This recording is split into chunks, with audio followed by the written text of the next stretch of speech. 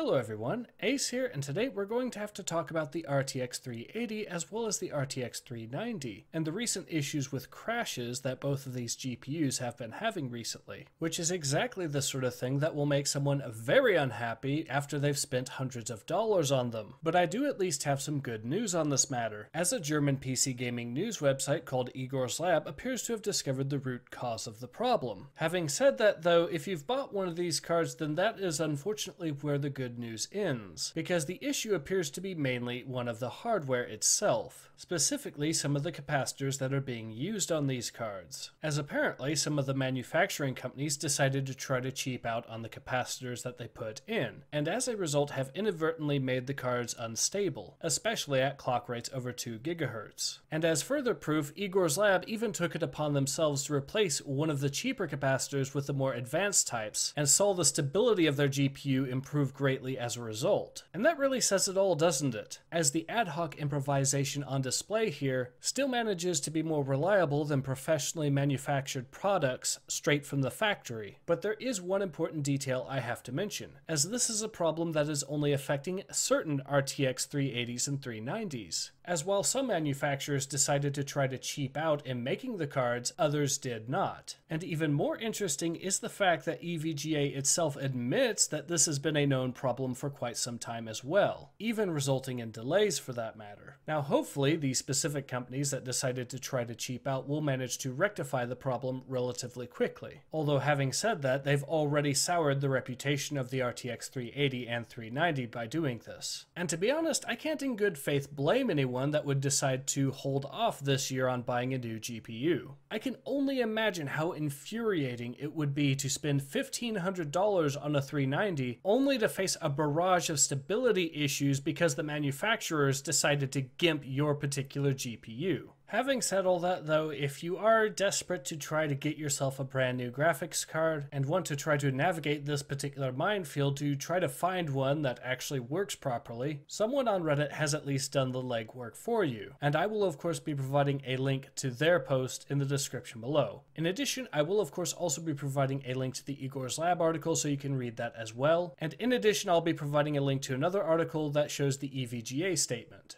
Like I said before, hopefully this matter gets fixed soon, and hopefully there aren't any more issues with the hardware itself, but I do believe it is at least a good idea to be wary of these cards for at least a few months. In any case, this has been Ace. Hope to see you guys again soon. Take care.